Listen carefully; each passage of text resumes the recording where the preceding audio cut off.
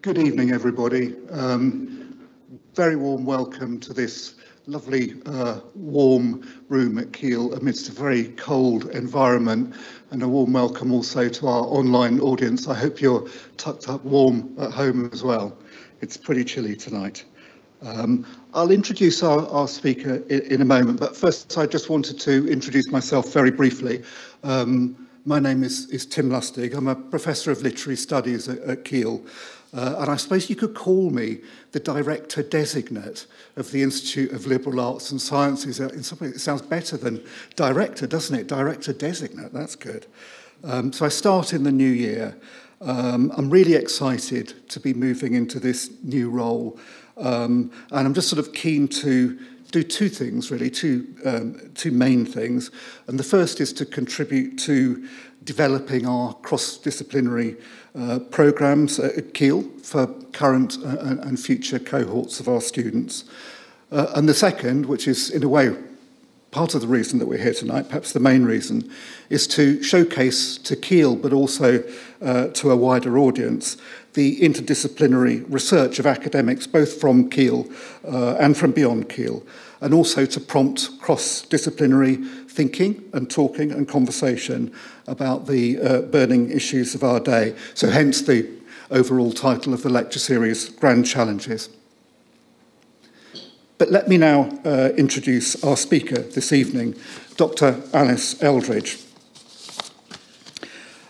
Alice is an interdisciplinary scholar with a keen interest in how sound organises systems.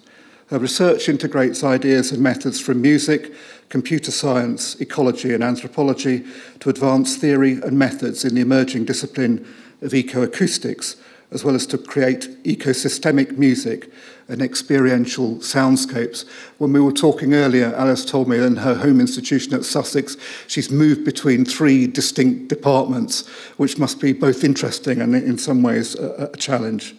She holds a BSc in psychology, an MSc in evolutionary and adaptive systems, and a PhD in computer science and artificial intelligence.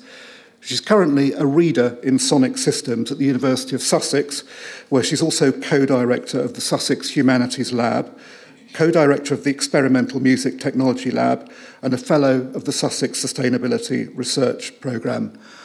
And Alice will be happy to take some questions at the end of the lecture. And for those of you who may be listening online, I'd encourage you to pose questions through the chat. My colleague David Ballantyne perhaps raise those in the Q&A session at the end.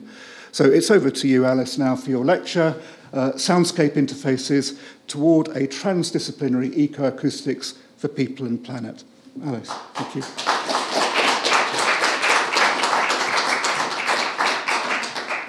Thank you very much, Tim, for that warm introduction, and to David also for the invitation, and Steve for his wonderful hospitality. So it really is a great honour and a pleasure to be here. As Tim mentioned, I'm a kind of maybe hopeless interdisciplinarian. And so there's few places I feel really at home, but in an institute for both liberal arts and natural sciences is really feels like a home from home to me. So to get a sense, can I just have a show of hands? Who's liberal arts? And who's natural sciences? Oh, so the arts win. Okay, so but what I'm going to talk about this evening is very broad, so it's going to be quite a ride. Okay, so hold on tight, slow me down if we move too fast. What I wanted to do is share with you some of the range of research projects that I've had the privilege of collaborating on over the last few years, including some current and future projects. And speculate on the value of this inter- and transdisciplinary soundscape research on addressing some of the grand challenges. So I'm going to skip over the technical details of things, but I'm happy to dive into some of those afterwards, if you like. So we face unprecedented challenges. That's no news. Climate change, biodiversity loss, poverty, injustice. The world is complex and uncertain, and there are no simple solutions. So I'm definitely preaching to the converted in this room and to this audience to note that we need cross, inter and transdisciplinary approaches to approach these many connected challenges.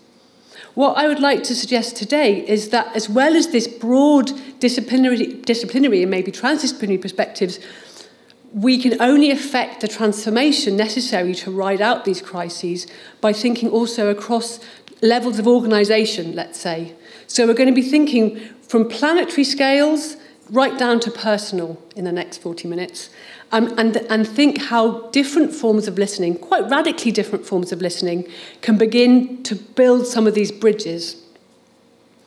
So as I said, I'll share with you a range of collaborative projects, past, present and emerging, that illustrate, I hope, some of the ways in which these various forms of listening can both mitigate some of the consequences of our current crises and also potentially address some of the causes of these challenges. So this is a speculative and kind of new thesis, if you like. It's not something I've worked through. I'm using this space to kind of play with some ideas because I think that's also useful pedagogically for students to see people toying with ideas. It's pretty radical, it's pretty out there, and it definitely crosses disciplines. But what I wanted to play with in this idea of soundscapes interfacing, right, is to think about the different levels, as I said, from ecological levels. How can we're going to think about the natural soundscape, the soundscape out in the world, and how that set of vibrations in the landscape is an interface, a literal interface between species, a communication interface between species, and how we can use computational listening, so machine listening with algorithms, how we can use that as a kind of digital stethoscope to support nature and conservation practices. So that'll be the first section of the talk.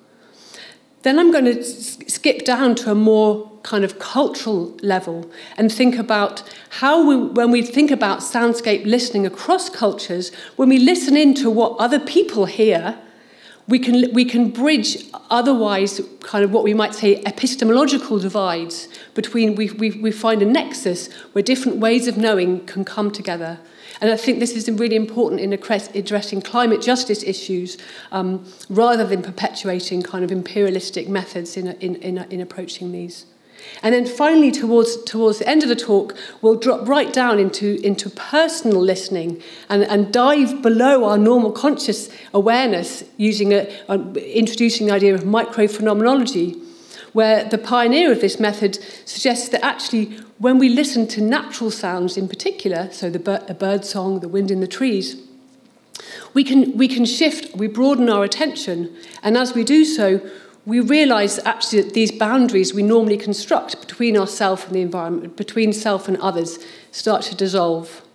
And through this, we shift our value system and recognise that it's not us versus the world, it's not us versus the environment, right? That we are part of nature. So it's not a people versus planet. We are the planet. In trying to save the planet, we're saving ourselves, if you like. So it's a grandiose gesture, if you like, but a kind of a story to frame some of these ideas. Okay, so let's start with the planetary scale problem of biodiversity loss. Climate change is in the news, but in fact, these may be familiar to you. These are the 9 planetary boundaries, and at the top, the largest red sector is biosphere integrity. So data from many sources suggests that we are entering the 6th great extinction. It's horrifying, but we do need to face these facts.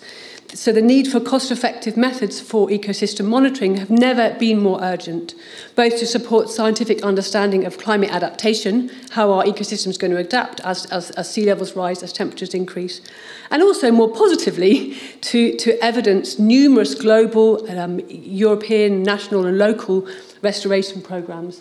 So these are the symbols. Some of these you will have heard of. We're now in the UN Decade of Restoration.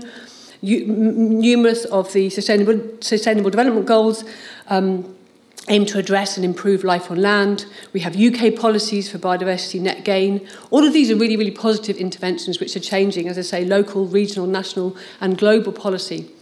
But these things can only work if we can measure them, right? We can start these projects, but in order to continue it, in order to know what whether the interventions we make are having the requisite effect, we need to be able to measure.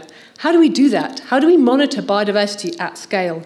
How do we monitor biodiversity across the Amazon, even just across the campus of Kiel, right? It's a challenging problem. So traditionally, ecologists put on their boots and they went outside and they counted the trees and the birds and the bees and they tallied things and they did a bit of maths and they came up with a number, okay? And you can do that. Maybe we can do that in the garden surrounding this building, but you can't do that across the Great Barrier Reef. You can't do that across the Amazon. So with new technologies, we're finding new methods to do conservation monitoring. The emerging science of ecoacoustics, which is an emerging ecological science, points to the exciting possibility that we can eavesdrop on ecosystems, that we can listen in to ecosystems. So this picture of a stethoscope up here is to draw an analogy that just as doctors have listened to our hearts, our lungs, our intestines, we are learning to listen to ecosystem health. Okay, so if we think about this is the everyday experience when we step outside, we all noticed in lockdown, once there was less traffic, we suddenly became more attuned to the sounds of birds, right? Were the birds singing more loudly, or were we just listening more carefully? There's some science in that which we're not going to go into here. But the whole soundscape is made up of all the actors in the environment, if you like. It's this highly dynamic pattern of physical vibrations which emerges through biological, geophysical, and technological processes. So bees buzzing, birds and bats calling, even fish whoop, wind howling, waves crashing, motors throbbing. It's literally an emergent symphony of life structured through these interactions of these organisms. We're familiar with this idea of bees and bats and birds and whales, etc., calling to each other. And here's a representation of the sort of anthrophony, the noise that humans make, the geophony, the noise of wind and rain, and the biophony, the sounds of these other species. We're really familiar with these, with birds and bats and bees and whales even. But contemporary research, and these first few examples are not our own, they're examples from other people's research, are showing us that actually an enormous range of organisms all across kingdoms, not just across the animal, but into the plant kingdom, are sensitive to sound and emit sound. So there's reefs showing that coral, the tiny polyps that make up coral reefs, actually use this crackle of the coral reef to navigate. They'll navigate according to that sound. We see these amazing mutualistic interactions as well, even across species. So we're familiar with bats using ultrasound to find prey, but there's actually incredible mutualistic coevolution between bats and plants. So this is an example of a carnivorous plant that's not actually very good at trapping flies. So instead, it's evolved this amazing shape that allows the bat to easily find it, and it's just the right size for a bat to roost in, right? So the plant offers the bat a lovely place to roost. In return, the bat poops at night and provides some nutrients for the plant. So we have these amazing sonically mediated interactions between species. We see it even in the plant world. Plants actually emit ultrasound, so high-level frequency above human hearing when they're stressed. And this is hypothetical, but the idea is that then a neighbouring plant might realise that there's drought. A moth flying past might adapt its behaviour in response to the plant's stress. Tentatively, as climate change progresses, a farmer might use this information to develop an irrigation plan. Not only do plants emit sound, but plants are also sensitive to sound. We think that plants are beautiful colours to attract bees, but actually the very structure of petals also focuses the sound of bees. And as the pollinators that the plant needs to pollinate, right, fly past, the very buzzing sound increases the amount of nectar that plants produce, right? So we have these incredible sort of collaborations, if you like, these co-evolutions of intra-specific communication through sound, and not just within the animal kingdom, but across kingdoms. So what's this got to do with saving the planet? Well, if sound is central to the business of keeping alive, then if you think about back to GCSE biology, there's kind of an evolutionary pressure to be able to be heard, right? If you can't hear each other, you can't mate. Animals need to call to each other to mate, to protect their habitat, and so on and so forth. If you think of anyone play with a CB radio, if you're on the same channel as someone else, right, you can't hear each other, there's interference. So what we're seeing here is called a spectrogram, and it's a visual representation of a soundscape. Let's see if we can hear it. Ooh. Yes, there we are. Oh, we've lost the sound. Never mind, we spent so long setting that up. You can? Okay, perfect. So should I not put it there? Is that good? That's good. Okay, brilliant. So what you're hearing is a mixture of frogs. The frogs are down the bottom. You can hear some grasshoppers, some katydids in the middle. Maybe just they go up above our hearing. For the older people in the room, your hearing might top out at about 20 kilohertz. You won't hear the bats at the top, right? And what we notice is that there's this incredible banding, right? Different species seem to operate in different frequency bands. And we also see these kind of distinct patterns through time. So this guy, Bernie Krause, was a keyboard player who played the keyboard in the Moog. Actually, he played the Moog for the Doors. And then he became a bioacoustician. And from his experience of sitting for thousands of hours recording pristine habitats, he came up with this idea that at the time everyone thought the dawn chorus was a cacophony, right? All the species just calling off at random. No, he said, it's not a cacophony, it's a symphony. There's this very, very clear structure, this ordered, structured soundscape, right? So he went on to say, well, if this is the case, then we can listen, we can hear the kind of status of the habitat according to the structure of the soundscape. So very crudely put, in an ancient tropical forest where the species have coexisted for a long time, like well-rehearsed musicians, each will take their turn, right? There'll be this wonderful structuring. If we lose some habitat, if we chop down some trees, we'll lose some species, there'll be gaps in the soundscape. And if we have if we have an area of invasive species, a fast-changing habitat, a bit like drunk musicians who don't know each other, would have a messy soundscape where creatures are talking over each other. Okay? So we see this, we're starting to build this idea of this soundscape as this enormous sort of space of semiosis, of signal exchange and communication between species that also tells us something about the status of that ecosystem. And this is the science of ecoacoustics. This is what ecoacoustics is based on, this idea that we think about resource in terms of food and habitat, but actually sound in itself is a resource. And because it's a resource, there's competition. Through that competition, things are structured, and therefore it's a source of information about the status of that habitat. Okay, so these ideas actually aren't new. Back in the 60s, musicians like Hildegard Westerkamp wrote this explicitly. She said, ecologists use their skills to look after ecosystems. Musicians, we can use our ears and we can hear this, right? But that wasn't enough because ecologists and policymakers and people who have the budgets, they need evidence, they need quantitative evidence. And it's only recently that we've started to get the technology where we can apply these ideas in ways to build tools that we can use not only in our country, but also to build tools for people that empower those at the front line of climate change to support their own projects. So I'll do a very quick slideshow for those of you that aren't familiar with science to illustrate how we first kind of validated this approach. I was very lucky to cross paths about 10 years ago now with a brilliant conservation biologist called Mika Peck.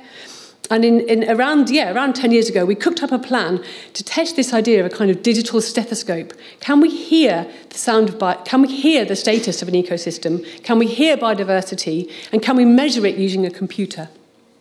Okay, so when you're trying to prove something scientifically, you have to show a difference, right? And unlike we can't wait around for like 100 years for an ecosystem to change. So what we do instead is we go out into the world and we find ecosystems at different stages. Yeah. So here we've got a representation of the sort of scientific method where you've got red is a more degraded habitat. So this is agricultural monocultural land. So a barley farm in the UK and a palm oil plantation in Ecuador. Then we've got regenerating land which has been rewilding, if you like, for some time. And then we have some ancient kind of pristine habitats, okay? So that's our kind of basic scientific setup. Now this is a really interesting mixture of very muddy field work. It involves going out to forests around the world, strapping recorders to trees, and then collecting loads of data, and then coming back and doing equally muddy multivariate statistics to try and make sense of all that data. So to give you a quick idea, what happens is these recorders record digital audio, just like your phone does, and the description at the top is 24 hours and showing you that we can program these recorders to record around the clock. So we take like maybe 1 minute every 15, we record the whole dawn and dusk choruses. So we make an acoustic sampling protocol so we can record the dawn choruses and through the day and through the night in all these places. And this is, I'll just give you a really quick slide so you can imagine the research process. So this is the southeast of England, and there's 3 sites there. There's each site we put out 15 of these recorders, so that's about 1 kilometre by half a kilometre to give you an idea of the scale. And this is literally climbing up trees, climbing a tree and strapping it into a tree, okay? So you can see visually we have some ancient woodland. We have a farm that has been rewilding, that stopped being farmed and just nature's taking its course. And we have a barley farm. Similarly in Ecuador, this is on the west coast of Ecuador in the Choco region. We have a slightly different transport system there. We have some pristine rainforest. We have some regenerating land, and we have an oil palm plantation. So similar setup. And what we can hear these. Can you hear that? Yeah. So in the UK, we can actually hear these differences. In the UK, and you can maybe visually see the patterns as well. You can see in the woodland, you can actually hear the resonance of the reverberation of the trees. And we can see there's fairly sparse calls, but they're quite well structured.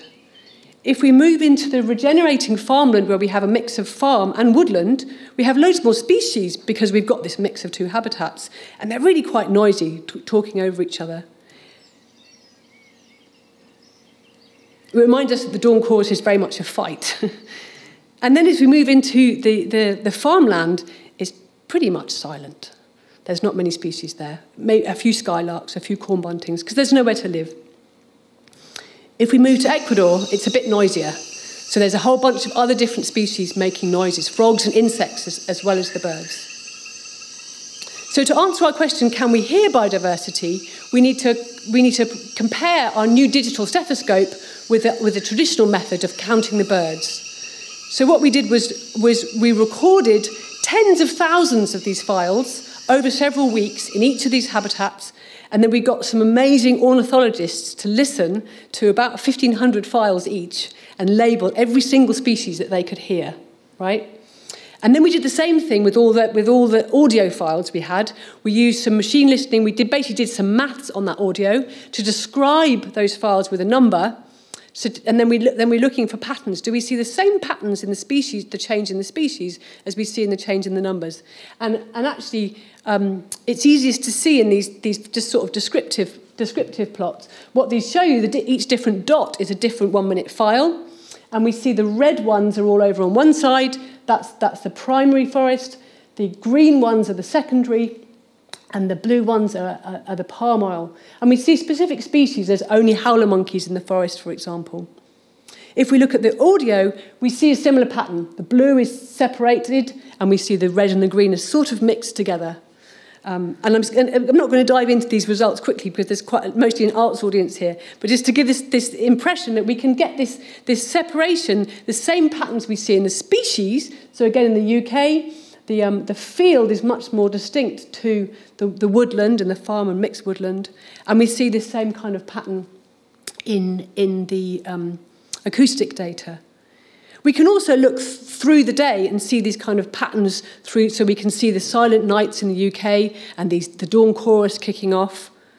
In Ecuador, we have the reverse pattern where we have a lot of silence in the day. And I'm sorry, I didn't realise the room would be big relative to the slide scale, so these are probably too small for you to see. Oh, you've got that as well. Brilliant. Thank you. And here we have the reverse pattern where we have quite a lot of silence. I don't know if any of you have been to the tropics, and these amazing frogs and insects kicking off in a kind of dusk chorus. So this gave us the reassurance that we can get this a kind of the normal patterns that we can hear with our ears, we're seeing in our algorithmic ears, if you like, in our digital stethoscope. So that was really encouraging. And then another piece. So if you're not data scientists, this will look more like a checkers board to you. But what we can also compare is if we use the lists of species to try and understand which habitat we're in, we can compare how well we can do that with a species, which is the traditional way, with how well we can do that with our acoustic method, which is our new method. And the important thing to note is how white. How black the diagonal is and how white the not diagonal is. And just to interpret this for people who aren't data scientists, what this is showing us is that in the UK, and even more so in Ecuador, is that the soundscape is actually telling us more about the nature of the habitat than the list of the species is, right? We don't know exactly what, because it might be, for example, NEP is under their aircraft, is near Gatwick, it's under the Gatwick flight path. It might be that just there's an aeroplanes are going over. But it's a really encouraging and exciting result to say, okay, there's definitely something in the soundscape, which we all know, right, which artists have been saying for decades. There's something in the soundscape which is telling us about the status of the ecosystem. Okay, so all that approach has been done with taking a 1-minute file and sort of a bit like making a mosaic, saying what's the overall colour of it? What's the overall sort of texture or audio in that file? But I'm a musician. I grew up playing the cello in chamber orchestras, in orchestras. So this, for me, this idea of a symphony and this idea of like this dynamic interaction between voices is what is core to the soundscape. And I've studied sort of abstract computational ecology, if you like, as well as thinking about dynamical systems. That's how things flow. Sound is dynamic in space and time. Organisms call in space and time.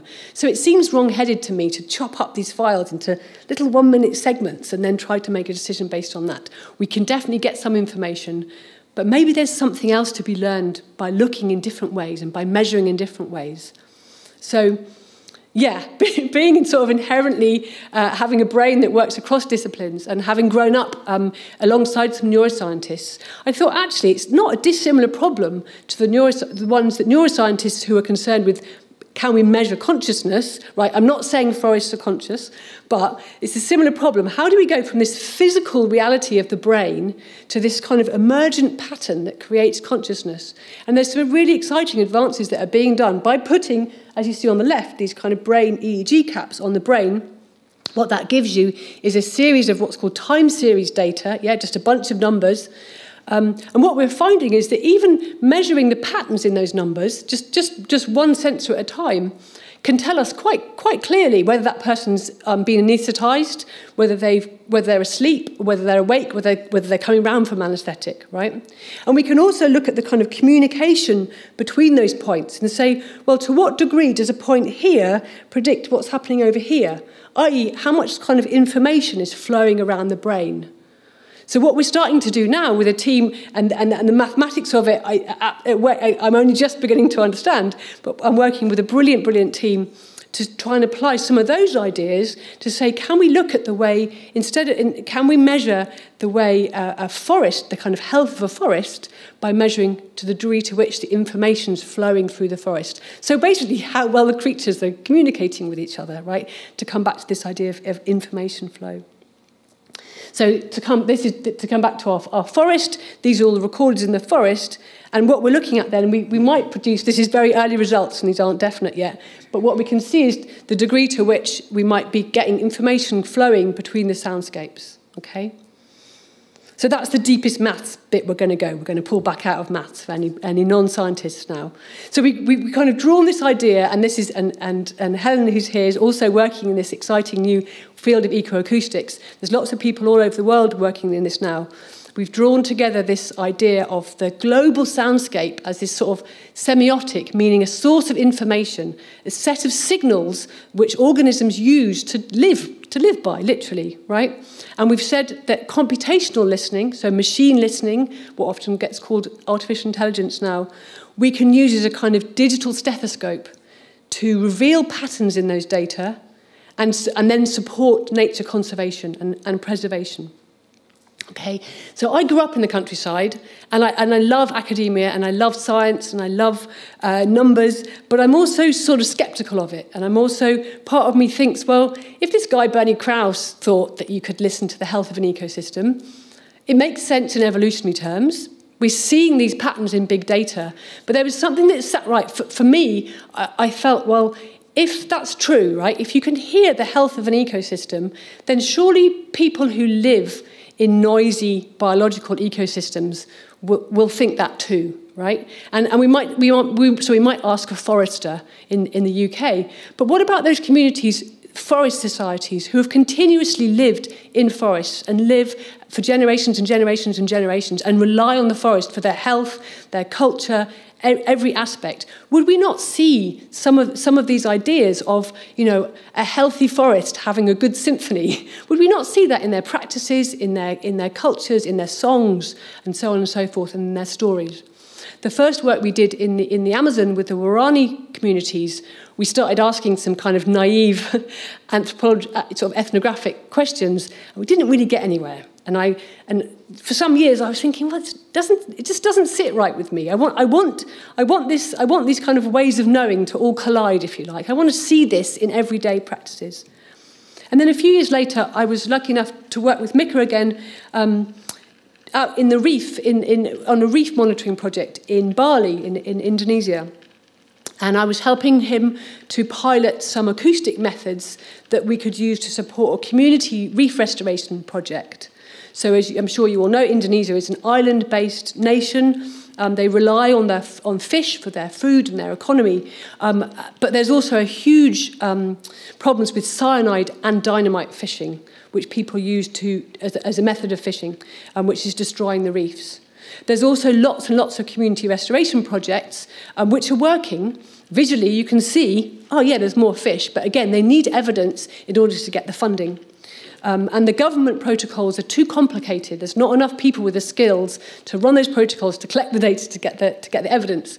So Mika's idea was that if we could make tools, affordable tools, literally using a GoPro to take some video, to record some audio, could we then validate a protocol that these communities could themselves use to keep their projects funded? So the crackling sound that you can hear might be familiar to anyone who's been snorkeling. It's the sound of snapping shrimp that live in the reefs, right? And there'd been already research showing that the sound of these shrimp is an indicator of the reef, right? The reef, and you all know, a healthy reef system makes a kind of complex environment that lots of organisms like to live in. So the reef crackle, and then that brings in fish. And fish actually make amazing kind of whooping and farting and grunting noises as well. So the idea is then, right, that you can listen to the reef, you can do these digital recordings, you can do some similar maths, and maybe you can use that as a way to evidence the monitoring protocol. And then the fisherman who needs to go out and do cyanide fishing to get his Finding Nemo was terrible for the reefs, to go and collect their little Nemo and got $10 for that but destroyed the reef, maybe he could be paid $10 a day for collecting that data instead.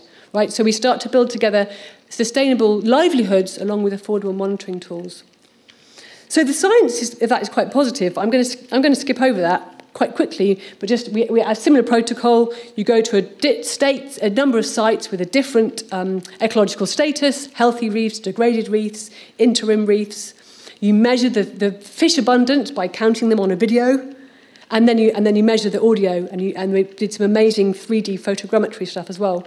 Even if you're not a scientist, the plots on the right, you'll see there's a positive relationship between the amount of coral and the amount of fish, and a positive relationship between some measure of the sound and the amount of fish as well. So that's exciting, but that's not what I want to focus on here. What I was interested, actually, was a conversation I had one day when it was too wet to do any work. And it was with an amazing conservation biologist who was a local Indonesian. And I asked him, well, what do you think? You know, we've got this grand idea that we can use sound to monitor biodiversity, but I didn't want to impose my ideas on him, you know, on those communities. I wanted to make technology that aligns with their ways of doing things, right? Because then it makes more sense and can be more readily adopted. So I said to him, what do you think? Do you think we can listen to a reef, or is that a stupid idea? And he looked at me as if I was an idiot. And he said, yeah, of course we can. When we go night fishing, we get the oar from our boat, a wooden oar, and we just put it in the water and we listen for the sound of raining. And when we hear the crackle, that's where the reef is and that's where we fish. Right? So that felt really positive to me, because then it meant that we've got this relationship between ecological theory, evolutionary theory, and kind of big data, but also a traditional practice, a traditional ecological knowledge, a traditional way of doing things. And that feels like a really positive way for me, to my mind, to tackle some of the ecological problems of the world in a way that addresses some of the issues of climate justice, in a way that kind of brings kind of an equity and more importantly, a certainty that we're on the right path when we have these distinct ways of knowing, or epistemologies in academic terms, when those come together. So I'm just going to say a few more things about that, because in lockdown, so what I'm saying there is that the soundscape is this kind of everyday, you know, a kind of universal space of communication, right? Not just for species, but in cultures and different ways of knowing. And during lockdown, I had a chance to explore this further remotely by supporting a PhD student who had worked on the original ecoacoustics project. She was back in Ecuador. Ecuador was locked down like everywhere else, but they had no support. They had no financial support at all. And she was working with indigenous communities. People were very afraid of the elders catching COVID and those, you know, all that knowledge disappearing. And at the same time, those communities are really under threat of oil and gold and so on and so forth, mining concessions. And the only way really to conserve those species and protect, for those communities to protect their territories, is to get some kind of recognition of the official status of their territories. And these particular communities live in the eastern Ecuador, in the Amazon. And there was a set of communities that already recognised, they had this term Sachataki, which means songs of the forest. And these communities already were saying, actually, what's important to us is the soundscape, because the soundscape of the forest singing to us, that is the centre of our ecology, right, of the ecology, but also of our culture. Because the whole idea between nature and culture in these communities is meaningless. They're forest societies, they're shamanic societies.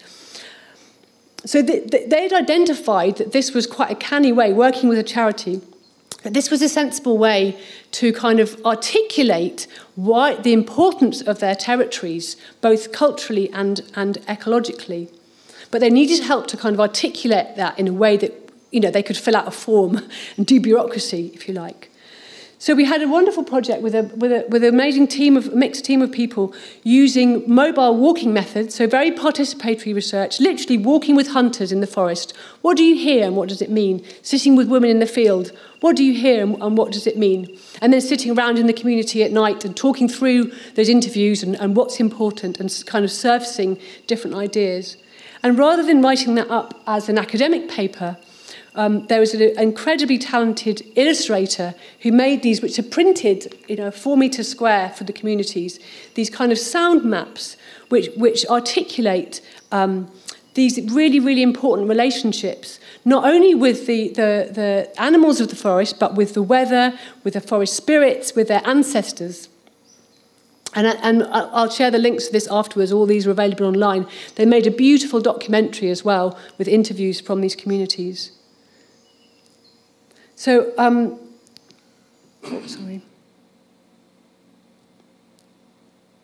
I'll just read out, in case you can't see this, a direct quote from one of the communities saying why the soundscape is so important to them.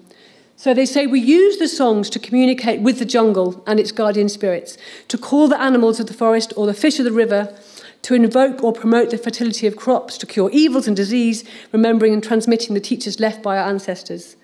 So they need these to live well together, which is the basis of Sumac Alpa, their kind of foundational cosmovision, if you like, which is that a good life is not about having money and having lots of cars and having fancy clothes. A good life only exists when every being is well, when every being lives in harmony. Okay? So they say that the importance of the soundscape is, like roads and bridges, they reconnect with our history and with our origins. The living beings of the jungle also have their own way of expressing life that manifests through them. So the set of songs we hear, the soundscape, is like a symphony which took millions of years to write. It's a unique and priceless creation which we cannot let disappear or be destroyed. So in this, we see then the soundscape here is an interface not just for the actual creatures, the toucan and the monkey that we can hear, but between the humans, the animals, as well as the weather, their ancestors, their spirits. And these shamanic societies blur the kind of waking and sleeping aspects of their life. And they blur nature, culture, history, and future, if you like, too. So this really sums it up for me, this one Quote, for us, the Kichwa, Saksatcha ancestral people, these 7 communities, the forest is a being of which we are part, and communication with these beings is the fundamental to achieving Sumak Alpa, as I say, literally a land without evil, meaning a harmony between all beings. So for me, this was like a really extraordinary insight, because I'd been thinking, where are these stories? And suddenly, like, wow, like this rich cosmovision essentially kind of articulated through what Soundscape means to them. And I think this is important for conservation imperatives because firstly, it makes us reflect on our own relationship with the natural world, right? These same communities will say, I'm not defending the forest, I am the forest defending itself. Yeah, there's not this division either between culture and nature or between themselves and the rest of the forest. So it dissolves these boundaries and makes us realise that very, very literally, there's no point in thinking about ecological conservation versus cultural heritage, right? They're not separate things. And I would argue it's the same here in the UK. We've just forgotten, right, that we can't separate really our culture from our nature. If we dig back just a few generations, it's not so different. Okay, so for the last few minutes, I'm going to dive even deeper, and artists get this, so actually you're mostly artists, so maybe this won't be radical at all.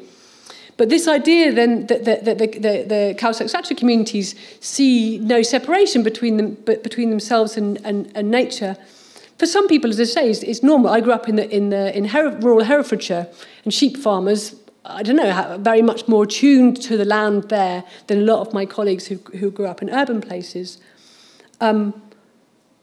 But this listening to what other people experience, then I think is a really valuable way to understanding this kind of the connection that people have with environment. But coming back to the science of consciousness, we actually know that what we experience and what we're conscious of experiencing is a bit of a lie. There's a bit of a theatre going on, right? We kind of construct these stories in our heads to make sense of what our bodies are feeling, what senses are coming in, and based on our kind of expectations and shaped by our life history. So this final step, I want to do a dive from ecosystems through these kind of communities down to ourselves, down to our own personal lived experience, and go below our everyday kind of conscious awareness of experience into what Claire Petit-Mongeon, who I'll introduce in a sec, calls the felt dimension of experience.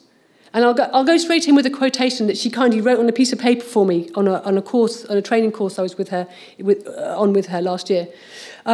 She said, and she's French, so she's very poetic. She's a neuroscientist and a microphenomenologist, which I'll tell you in a sec.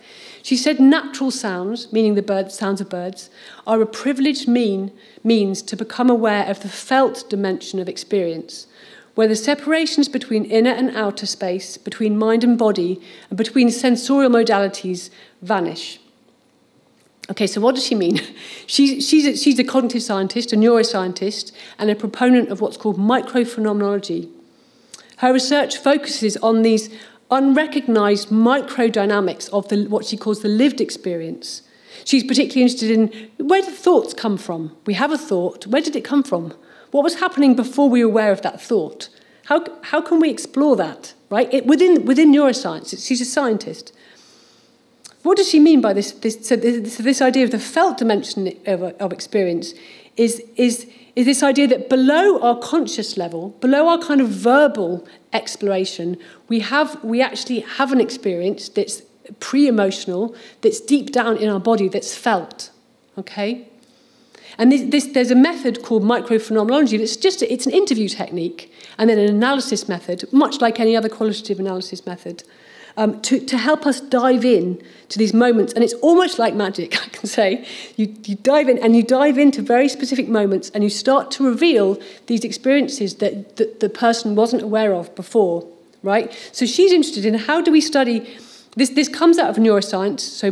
So Francesco Varela, who was a very famous neuroscientist, and not unincidentally also a Tibetan Buddhist, back in the 90s, he said, well, neuroscience is trying to understand the brain, consciousness, experience, but we do it by measuring electrical activity in the brain, right? That's ridiculous. How can we study the inner processes of emotion, decision-making, reading, ideas, creativity, by relying on objective recordings of brain activity, right? And not listening into what the subject is experiencing.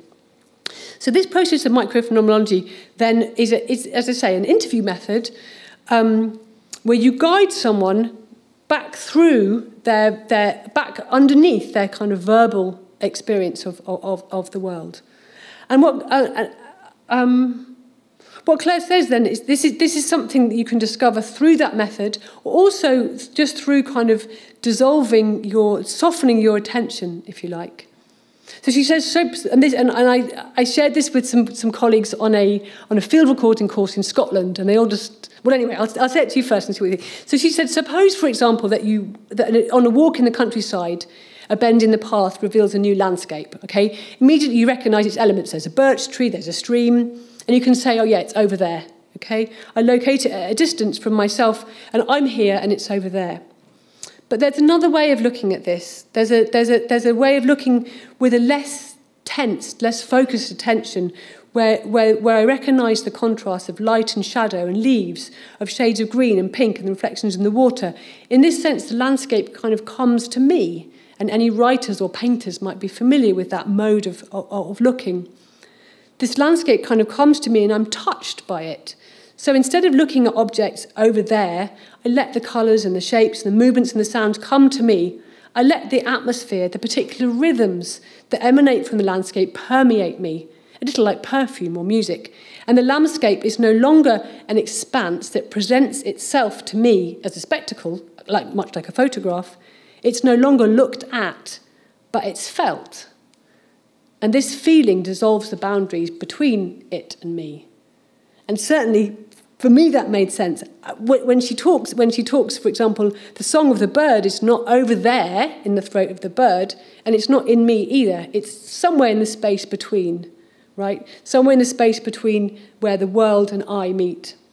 And what she's saying is that when we loosen the tensions that cut us off from our own inner experience, we don't find a mind that's separate from a body, it's separate from its environment. These words are just abstractions, they're just constructions, they're concepts that veil the reality of what we live. And there's very many different ways. We come back to this, there's different ways of arriving at that same point. I don't know if any of you have read David George Haskell's Song of the Trees. This is purely from a biologist, right? Life is a network. There's no nature or environment that's separate and apart from humans. We're part of the community of life, composed of relationships with others. So human nature duality that lives near the heart of many philosophies is, from a biological perspective, completely illusionary. So we've had a crazy whirlwind. We've gone from the planetary scale, through ecosystems, through cultures, down to very, very personal experiences. And what I've tried to make the case for is that various forms of listening can both mitigate some of the consequences and address some of the causes of the ecological and other challenges that we face.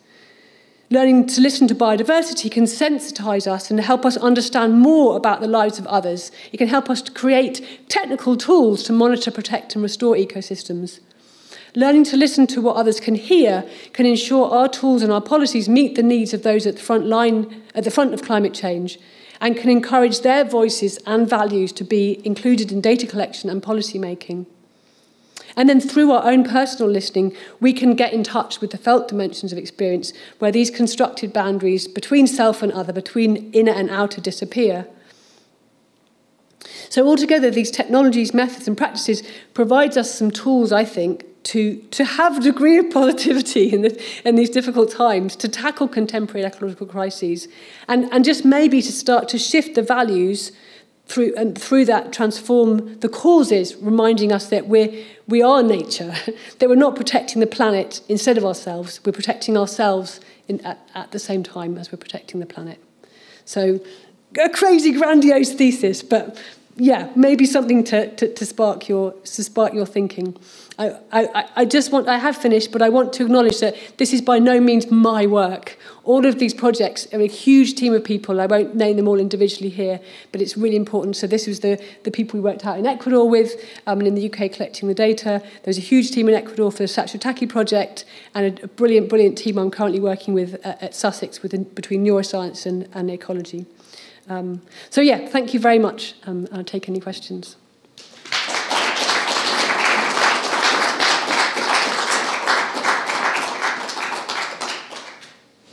Thank you so much, Alice. That was really, really inspiring and so kind of wide-ranging, you know, from the planetary to the personal. The sound, that idea of sound as an interface point for the whole network of life, a kind of boundary dissolver. And I was going to say that, you know, those slides at the end confirmed it. It was great to hear about your research, but also about, you know, the brilliant colleagues that you've worked with as well. So Alice is happy to take questions from the audience, and we might have some questions from our online audience as well. David. Very happy to defer. We have got some microphones where you like as well. Okay. We have, could you bring the microphone? I think there's a question at the front. Thank you. Is it on? Yes, it is.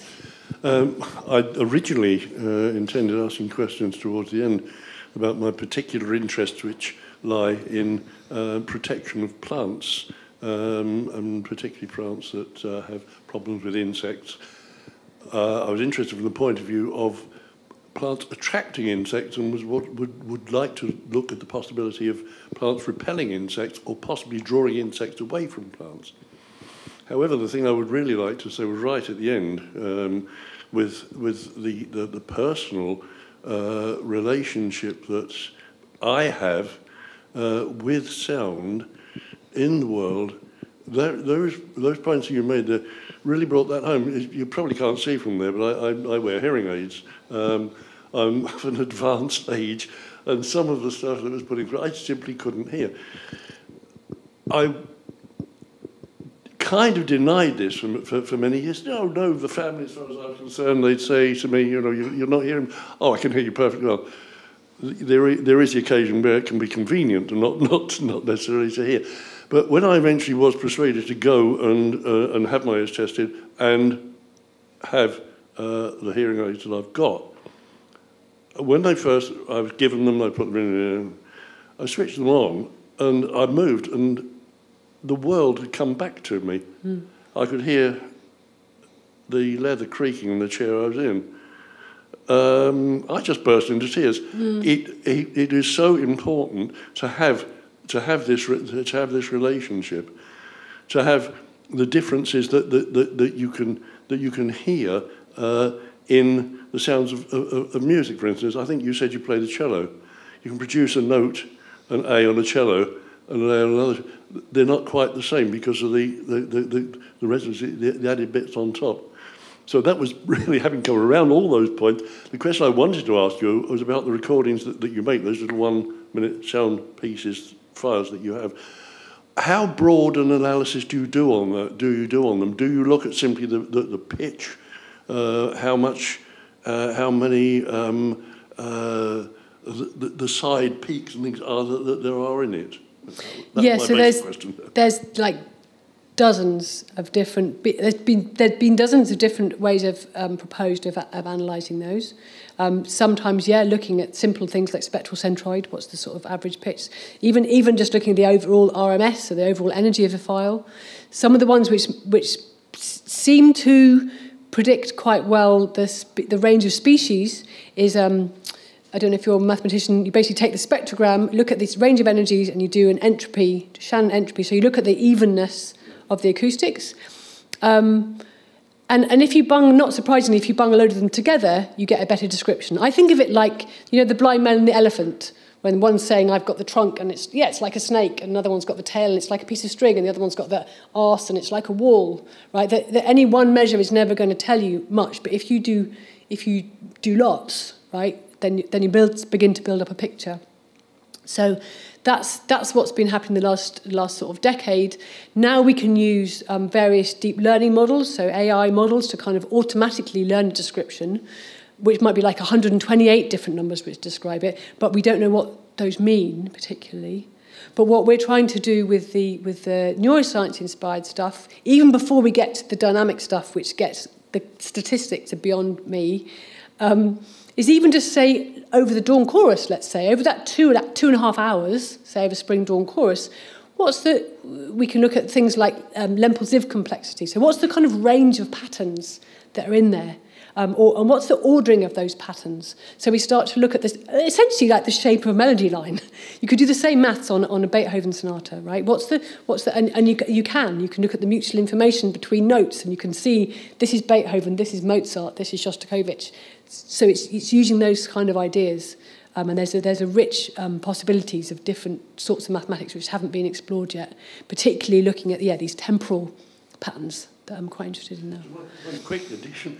Having said that, as the soundscape, perhaps in the field, changes, it will be changing for the season, will be changing throughout the day. So you have that range of knowledge. Yeah, and for those people that it's not my primary research interest, but for those people concerned in climate adaptation, that's an amazing indicator, right? You can start to see when species migration changes.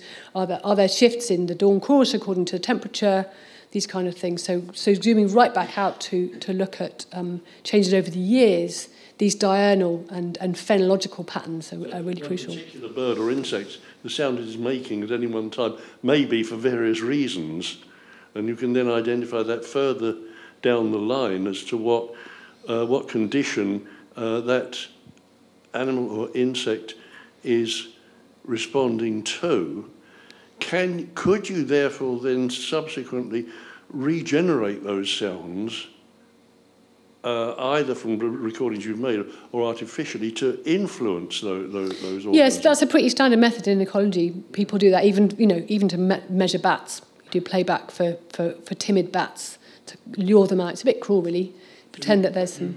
You can play a bat sound back to a bat. I think we've only got a few minutes left. So thank you. I think David, you had a question, and I can see Mira and possibly Fira. David? Sure. I will switch on somehow. Doing a horrible job. We can hear you quite clearly. I was hoping to ask a little bit about how you, the process of sort of on-the-ground researchers and people from the global north and global south, as far as like how you decide to go to, say, Indonesia and Ecuador. What's that sort of process like? So both those sites, I was very much a kind of led, if you like, or a part of a research team led by the colleague Mika Peck. He's worked out in Ecuador for about 30 years now. He's a conservation biologist, but his raison d'etre, if you like, his whole process is always based around integrating sustainable livelihoods with conservation, right? Any of these kind of front, like forest societies, you have this conflict, and conflicts between SDGs as well, right? Between good standards of living and high conservation value. And this is part of the problem with this kind of 30% set aside, right? Is you then create these kind of fortress conservation models, as they're described, where you're not allowed to hunt. But then how do people eat, right? So his whole approach is to set up projects where the conservation goes hand in hand with livelihood. So, for example, in Ecuador, that he's set up a big reserve now, which is where the last remaining brown-headed spider monkeys live, where the communities, that land is privately owned. Previously, people would earn money from logging. It's also an amazing cacao growing culture, but people didn't know how to process the cacao. So through an opt-in process, if each individual family opts in, they get training in how to process the cacao, and they get a better price at market for their cacao, as long as they keep X percentage of that forest standing. So there's no pressure to be involved, but there's an incentive to be involved. And that's one of the only reserves in Ecuador that's not armed, that's not protected, because the whole community's bought in. Right, so his whole thing as well. He's set up he's a big proponent of what he calls parabiologists. So again, those local guys, often guys, but also increasingly women in that particular reserve, again, who used to go and get their $10 from hiring a chainsaw and chopping down trees, they then get trained in basic conservation skills. And he's now actually set up an organisation, a company, to specifically support those communities in Ecuador with collecting the data they need to make the legal case for rights of nature, which has been part of the Constitution. So it's always this very, very embedded.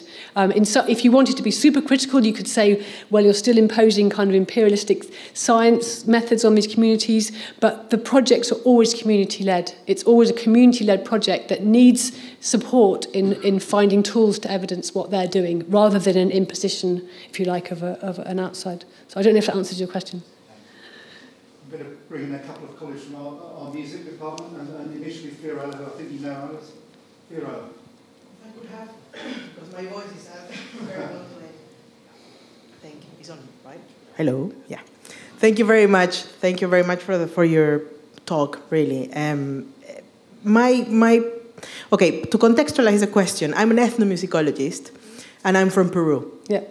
So what I was thinking when you were talking is it resonated a lot with, well, Stephen Feld's work and the concept of anthropology of sound and, acoustemology, right? Acoustemology, yeah. Exactly. And I was thinking, in communities, of course, that are more connected with nature. So your examples of Ecuador, for example, in Peru too, and in other parts of the world, this connection with nature is common knowledge, really. They wouldn't see it as disconnected as you just presented it. Yeah. But in my opinion, and this is a big question really, but how do we approach authorities of these same countries, in Peru, for example, and Ecuador, that are not necessarily connected with nature because they don't belong to these communities, and people also not from countries like the UK, for example, that you can say maybe, or I will dare say that they are not that connected to the environment as people in Peru or Ecuador, for example, are. How to teach them in a way how to hear or how to listen to this. Because, I mean, all these theories in music, right? You are not only a musician if you make music. You are also a musician if you listen to music, because if you don't decodify it, then there's nonsensical, right? So how to really go beyond this research and really make people that should be listening to this and learning how to listen to the environment appreciate these communities and appreciate all the work. And my question was a little bit twofold in a way, very quickly there is a gender dimension that you didn't touch upon, and I'm very excited to see a woman doing this kind of research that has to do with sound studies. It has to do with that because it's usually a realm that is seen, at least, as very masculine. As it is also the stories that are told somewhere else about sound and what do they hear. In some places, women don't listen to the same things that men do. So is there any aspect of gender in your research too, or maybe not, of course, but thank you very much, and sorry that I really... Thank you, no, lovely questions. Are we okay to carry on? Yeah. Thank you for the question. So I'll go in reverse order. So the gender, I don't know. I was quite a tomboy. I kind of grew up. I felt ungendered when I was a kid, and it kind of dismays me slightly, the gender wars. At the same time as being a woman and recognising that we need to have equality. So I have a bit of an inner tension with that. Certainly, the work that we've done in other communities where there's very, very strong gender differences, and for example, that work in Ecuador was very, down to needing to have different workshops. Sometimes you would need to have just the women together in order for them to speak. They wouldn't, partake, and they would have very, very different reflections. Even the walking methodology, which was itself designed together, then the woman would be like, no, well, we spend our time in the chakra. This is where we want to talk to you because we want to tell you about what this sound means. When I hear this frog, it's because I need to plant the corn now, right? But the hunters are like, oh no, the men would be the hunters and they would be in the forest, and they'd say, well, no, we need to go in the forest because that's where I can tell you what happens when I hear the sound of this boar, and we need to climb a tree because they're going to be chasing us, So in that very, very, very simplistic sense, yes, I mean, those were differences.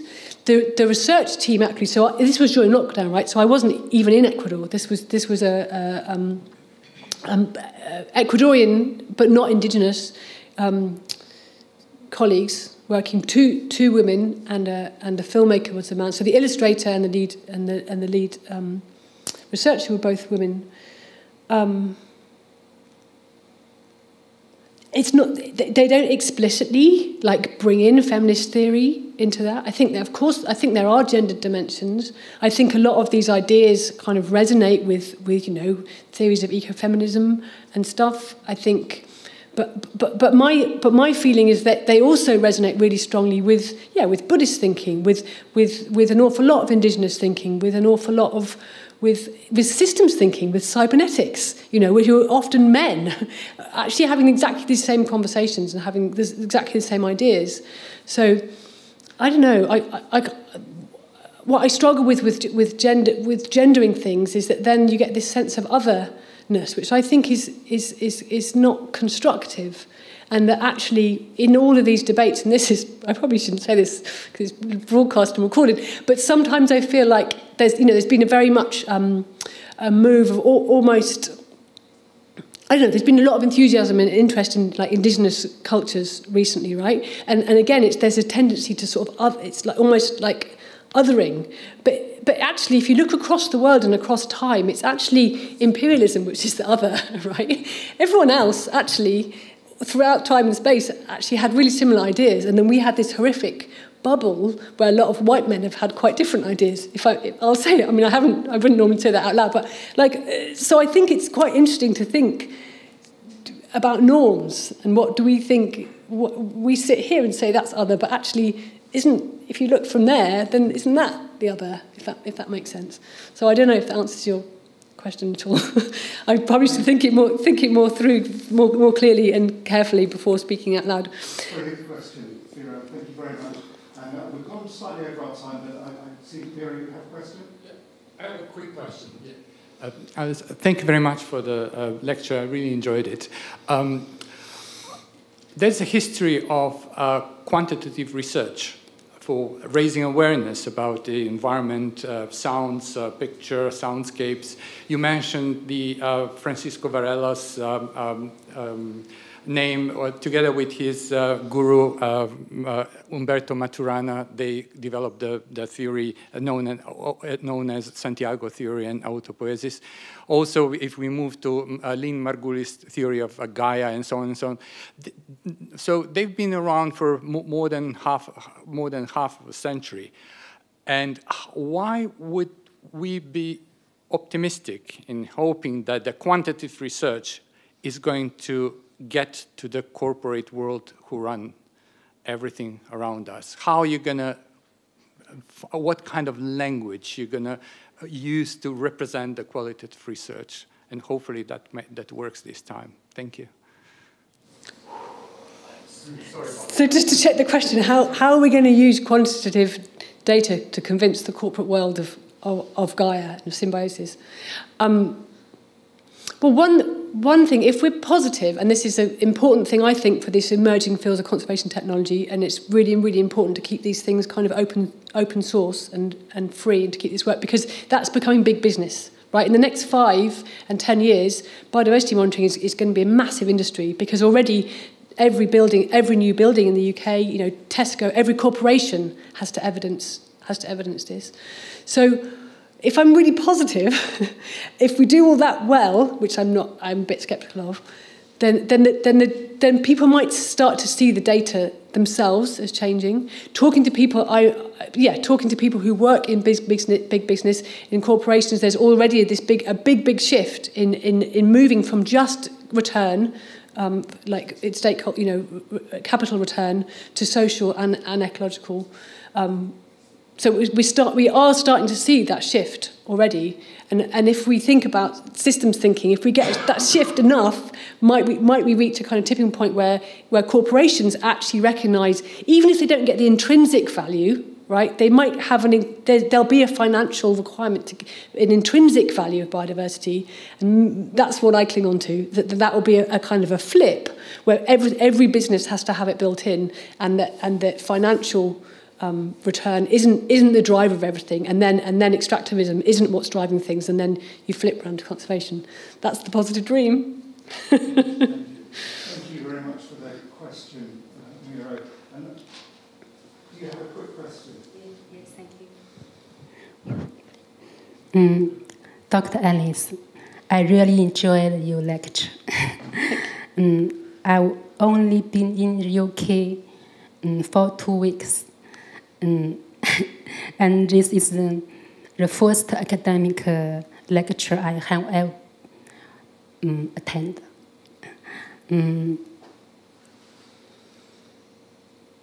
Which happens to be the subject I'm interested in, the community of life. The community of life, which you talked about at the end.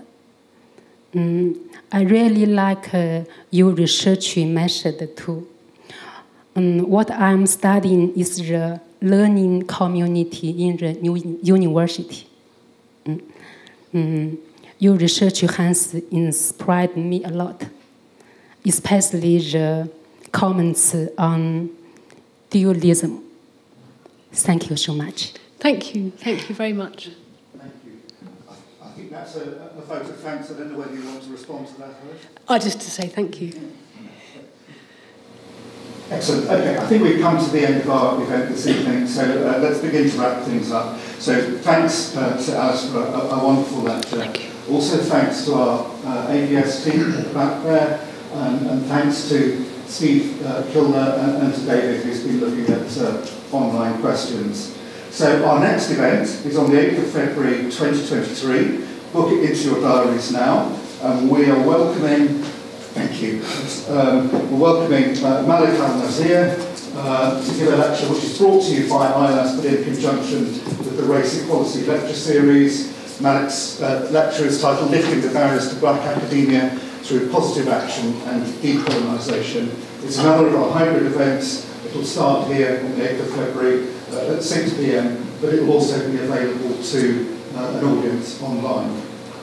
Full details of how to register are on the ILAS website. So thank you all for coming, and I hope to see you next time.